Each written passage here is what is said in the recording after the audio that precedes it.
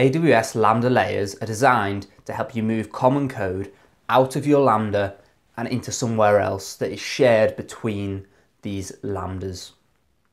With a layer, you can apply it onto as many Lambdas as you want, and each Lambda can have up to 5 different layers applied to it.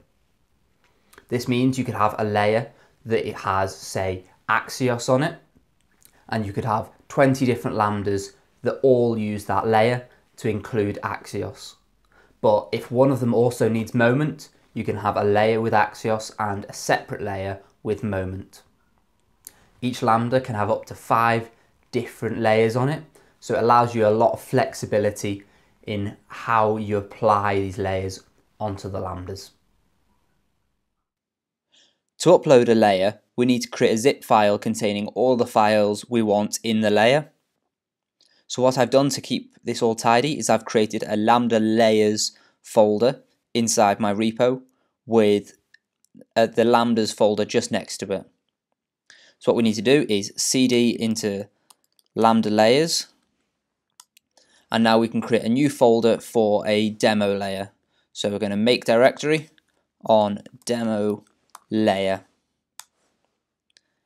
So inside this Lambda layers, we've now got a demo layer. So inside this,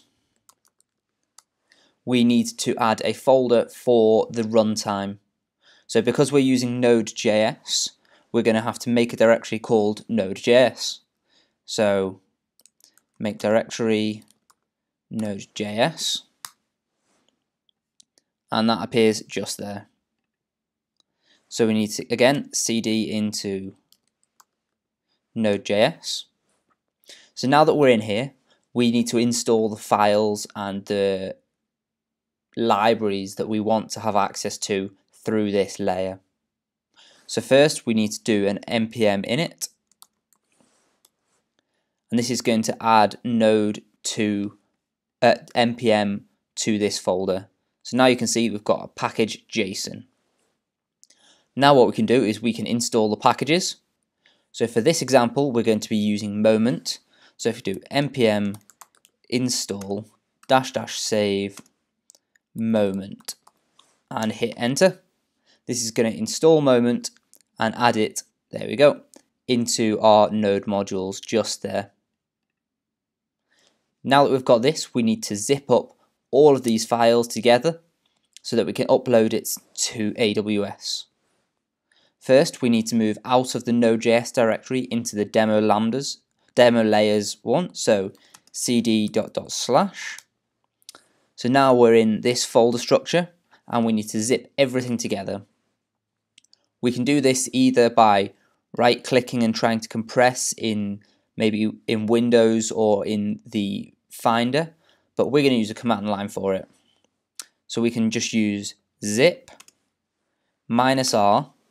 So that's going to recursively go through every folder and add them all together. The next parameter we need to pass through is the name of the file we're going to zip all of these folders into. So we're going to call that demo layer.zip. And the final parameter we need to pass through is the files that we want to pass in. We want to pass in everything inside this demo layer folder. So we're going to use /*.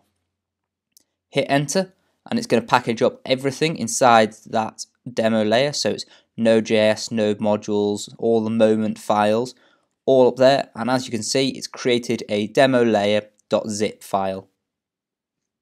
That's great. So the next step is uploading it to AWS. So now we're in the AWS console and we're under AWS Lambda. On the left hand side we have the functions, which is just the list of every function you've got, but we've also got layers. This is how we create a new layer. So if we go into here, currently we have no layers, but we can click create layer. So this is the page where we can set up a new layer. First we need to give it a name, so we're going to call it demo layer. We can give it a description, which is adding moment to a Lambda. Down here we can upload our file. We have the option to upload it as a zip file or upload it from S3. We're going to go with a zip file because that's what we've been working towards. We can click upload, and then we just need to select our demo layer.zip, which we created in the last part. Open that up, and the last thing we need to do is select the compatible runtimes. So I'm just going to go with Node 8.10 because it uses async, so that's what we're going to go with. And at the bottom we can click create. Once this is created, we'll have a new layer, and we can do with that what we want. We can include it into other lambdas, and that's what we're going to try next. So to test this layer, I've created a lambda called demo with layer. Inside this, if we scroll down, I've added some code. So this is going to require in the moment library. Inside the handler, it's then going to use moment now equals moment.now to get the current time. It's then going to send a response, which is just a stringified object of moment now. So we need to first test what happens when we run this without a layer. To do this, go up to the top and we can configure a test event.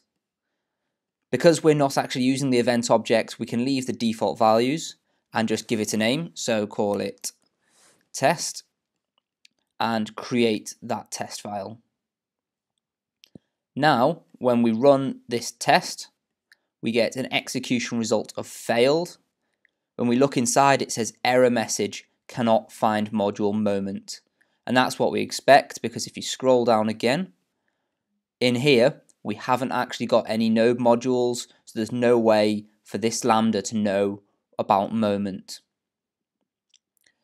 The way we can fix this is by adding our layer.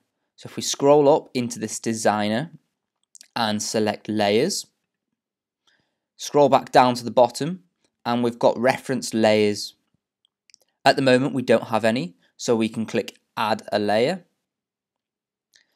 In this page we now get to select the runtime, select the layer that we want that is compatible with our runtime. If you forgot to add the runtime onto your layer, then you won't have anything in here. But in here we have demo layer, which we created just before, and the version, we're going to go with version 2. Always go with the most recent version because that's the one you just uploaded. If we now hit add and we save this Lambda, take a little bit of time, and now we're going to rerun this test. What's going to happen is this Lambda is now going to have access to that layer, so it's going to succeed, and we're going to get a result of moment now equals that number, which is the Unix time for now.